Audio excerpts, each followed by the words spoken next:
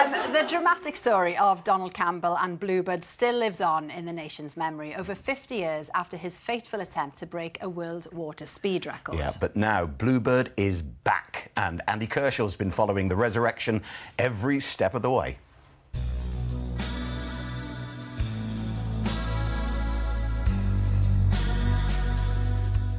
On the morning of Wednesday, January the 4th, 1967, Donald Campbell's life came to a tragic and dramatic end here.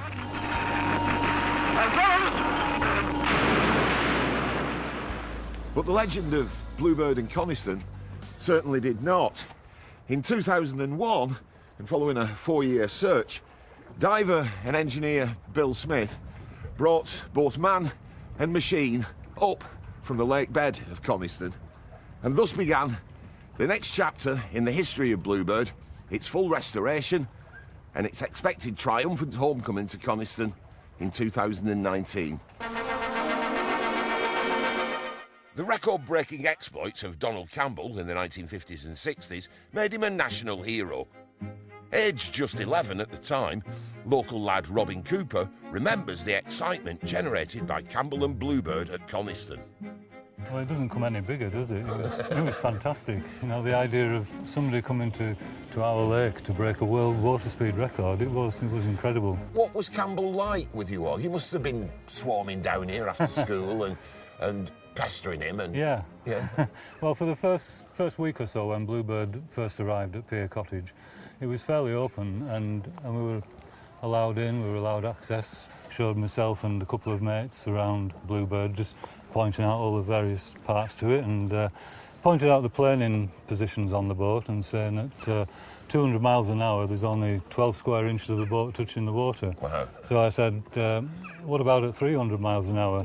And he just gave a rueful smile and said, we've yet to find that out, old boy. No one had ever before reached 300 miles an hour on water. On his return run that morning, seconds before the crash, Campbell was clocked at 328 miles an hour. Anthony Robbie Robinson, a member of Campbell's core team, saw it all happen. Sadly, I was in the rescue boat that was first on the scene after the crash. That must have been a terrible experience. Yeah, it was afterwards. When it actually happened, you didn't have time to think about that. We were sort of straight out there onto the lake where this crash scene was, and we were looking for him, you know, because we didn't even think that he was dead.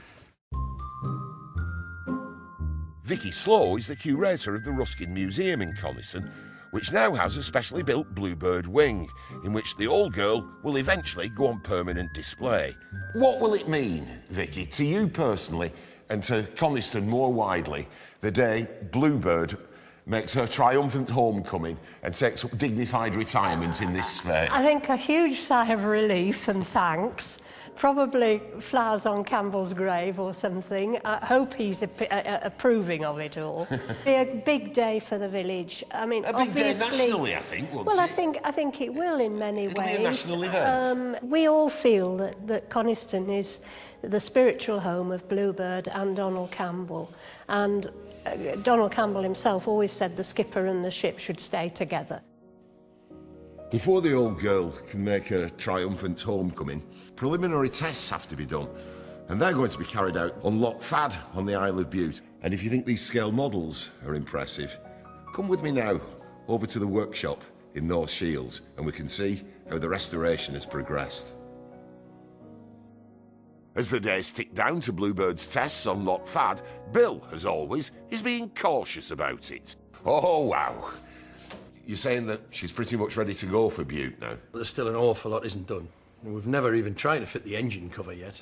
And there's closing strips go down the side to keep the water out, and we've got some setting up issues, and we've had a failure in the hydraulics that we can't get on to repair without taking the engine out, so we're going to piggyback another component on by swapping pipes. Have you got any particular anxieties about putting Bluebird back on the water after 51 years? If we can't achieve decent runs or the engine plays up or we have failures and we end up basically coming back not having learned what we set out to learn, that's the only real thing that concerns me a bit. Would it be fair to say, Bill, that Bluebird has been more carefully put together than she was back in Campbell's day? Oh, there's no question. This is the best she's ever been. I mean, you're looking at modern-day rivets, modern-day sealants, modern-day surface coating. Oh, yeah, she's never been as good as this. Are you confident? I'm happy. but you just never know. It's a machine, and things can fail. Now restored to her former magnificence, and the next step will be those first tests on the Isle of Bute in early August. And I'll be there for the one show for when Bluebird sings again. Great. And as promised, Andy is on the Isle of Bute right now to welcome the Bluebird. How's it going, Andy? Hey, yes, I'm here, Michael. We're on the quayside in Rothsay with half the population of the Isle of Bute, so it seems, for Bluebird's first public appearance since the restoration was completed. And it was an unusual journey up here, to say the least. We drove up in convoy this morning from Bluebird HQ in North Shields and got here late afternoon. And that process began really yesterday with the tricky business of craning Bluebird on to the back of the low loader. And the driver, the heroic driver who was responsible for driving Bluebird up here, a Bute man himself, Duncan Martin. Duncan, an uncommon cargo. Very uncommon. And you must have felt the weight of responsibility. Yeah, it was an enormous responsibility to be able to, and an honour to be able to carry it, you know, so I transport it to Bute. So obviously it didn't come without any issues. I mean, there was small issues like traffic coming out of headquarters this morning and going through the narrow streets was quite difficult. So, yeah. And was a lot of interest as you came up? Yeah, I mean, obviously I've never seen as many heads turn and cameras out, so it gathered a lot of interest. Well done, Duncan. Along here are the two people chiefly responsible for what's happening this weekend. Bill Smith, the diver and engineer who in March 2001 brought the wreckage of Bluebird up from the lake bed of Coniston Water and has spent the last 15 years or so restoring her to her 1967 magnificence.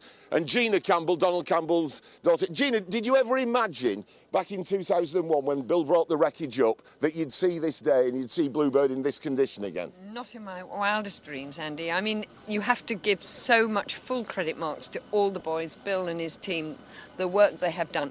It has brought such a lump to my throat watching this boat come off the ferry. It was considered the impossible restoration, wasn't it? Oh, look, and to just see her in her magnificence, so beautifully done. And this little fella, Mr. Woppett. Your dad's mascot. Yeah, he was with your dad on every world record attempt, wasn't he? He was the last one out of the boat, and it brought a lump to his throat too, so he's happy to be here today. It's great to see you, Gina. I'm so glad you're here with us this weekend. And Bill, we've got to point out to the viewers that the first time on the water since the fatal crash in 1967. These are very preliminary tests, aren't they?